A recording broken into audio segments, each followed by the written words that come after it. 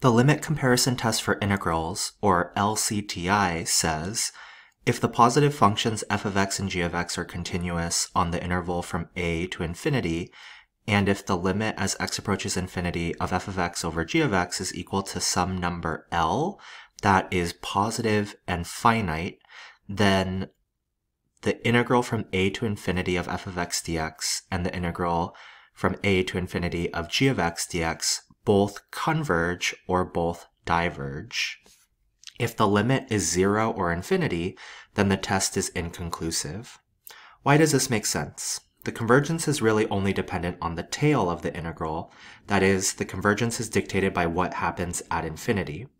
If for sufficiently large values of x, f of x is approximately equal to L times g of x, and one of the two integrals converges, then the other one should also converge, since it is only off by about a scalar multiple.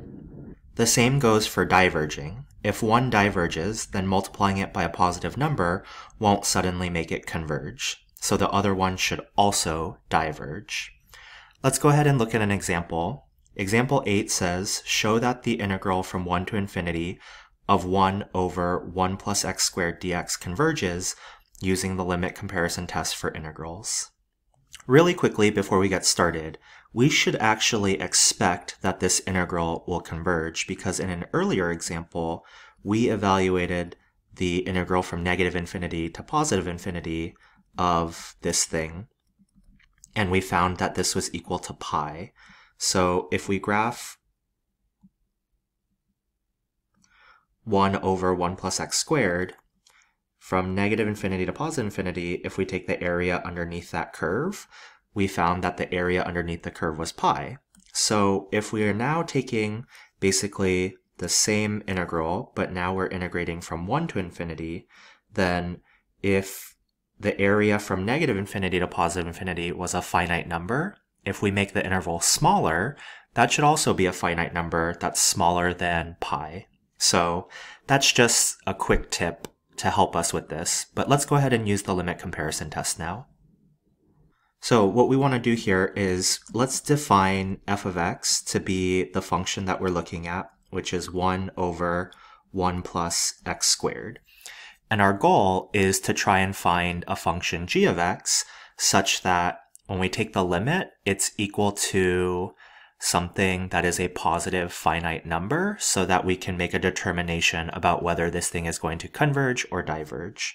Now, I'm going to choose my function of g of x to be 1 over x squared.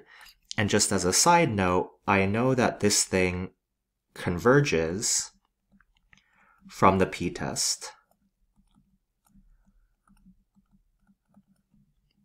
So that's going to help us out. Let's now go ahead and take the limit as x approaches infinity of f of x over g of x, which is equal to the limit as x approaches infinity of 1 over 1 plus x squared. This is our f function.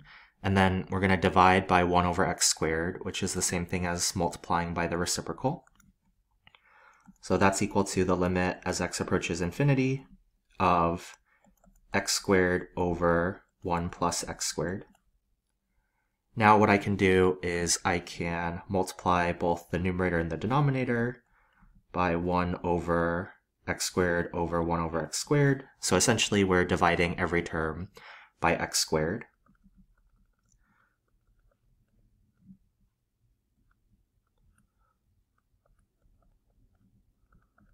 Okay. And so as x approaches infinity, this fraction here is going to approach 0. So we get 1 over 0 plus 1, which is equal to 1. So we did the work to show that this limit is equal to 1, which is a positive finite number.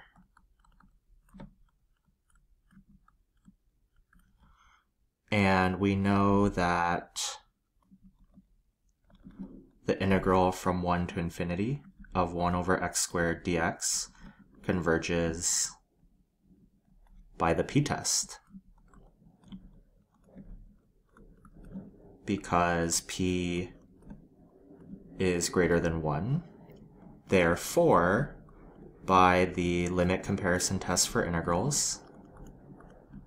The integral from 1 to infinity of 1 over 1 plus x squared dx must also converge.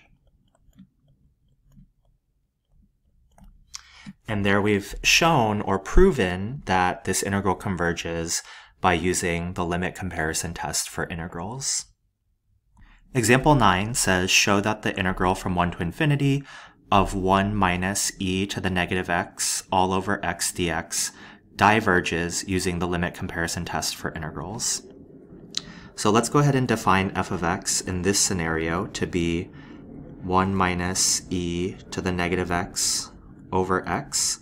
And for g of x, I'm going to choose my function to be 1 over x. And I know that this diverges by the p-test.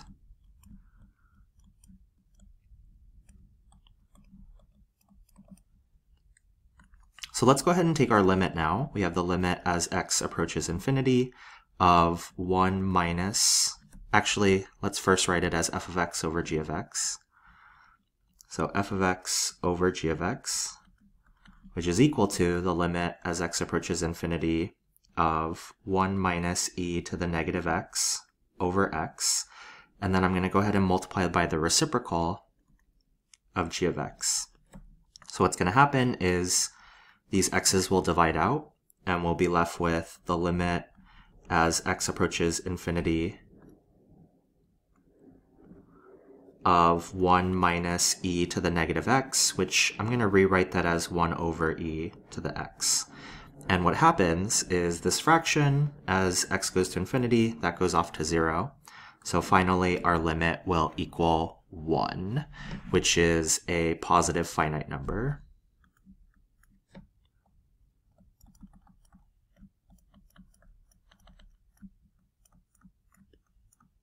So since our limit was a positive finite number, that means by the limit comparison test for integrals, both of these integrals must converge or must diverge. But we already know that this diverges from the p-test. So we know that the integral from 1 to infinity of 1 over x dx diverges by the p-test, because p is equal to 1. Therefore, by the limit comparison test for integrals, the integral from 1 to infinity of 1 minus e to the negative x over x dx must also diverge. And now I'm going to go ahead and make my little proof symbol, and that indicates that we are done with this question.